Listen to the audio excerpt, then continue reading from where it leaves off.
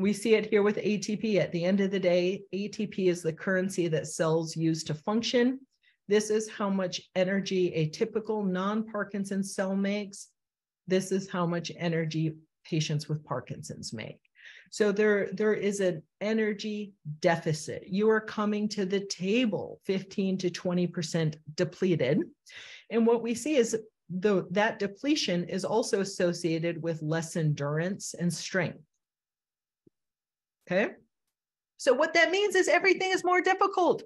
When you reach for something, it is harder for you to reach for it. When you walk up a flight of stairs, when you rise from a chair, when you're undoing your belt, washing your hair and shaving, it is really hard for both patients and their partners to realize. Like I hear every week, I'll have a patient tell me, I take a shower and I just want to go back to bed. Like I spent my chips.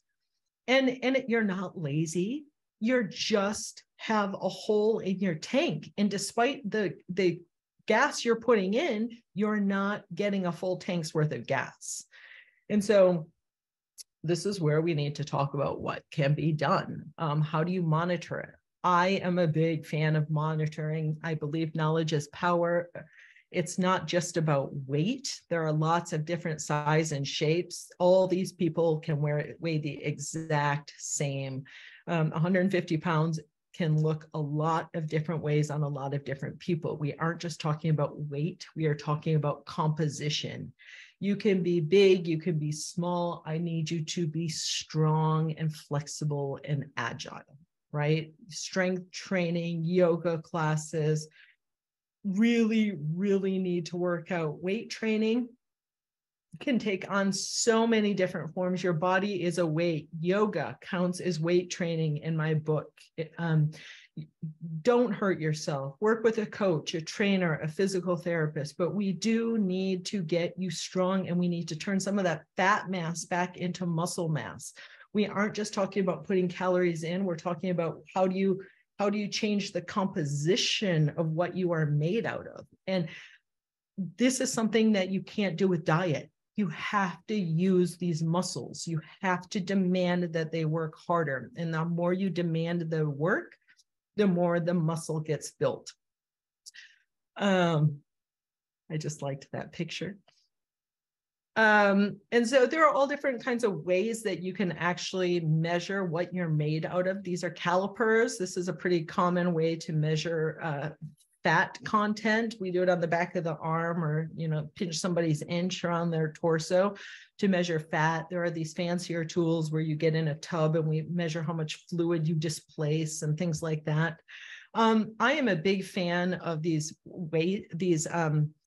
Withings is my favorite. I've now ordered several of these scales that track body composition. I have this one, this $99 Body Plus one, and I absolutely love it. Every morning before I get in the shower, I get on it. I don't need a pen. I don't need a paper. It records it all. It sends it to my phone.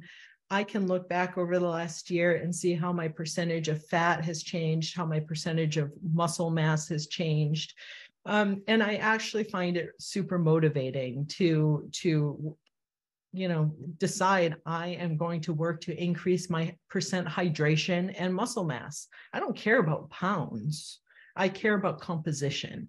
And so these scales are getting better and better at being able to do it. And $100 for a lifetime ability to see that feedback, I think is pretty impressive. And this is amazing. I think this is great. So yes, I already showed you how as we age, our muscle turns to fat, and this is what is happening to most of us. I would like to show you what a 70-year-old triathlete looks like, right? This is not inevitable. Yes, there is the current of aging that brings us all downhill, but I'm here to tell you, you are all in a position to swim against it. You get out what you put in. This is not an inevitable wasting away. It is, as we age, if you don't get your booty in gear, this is what happens.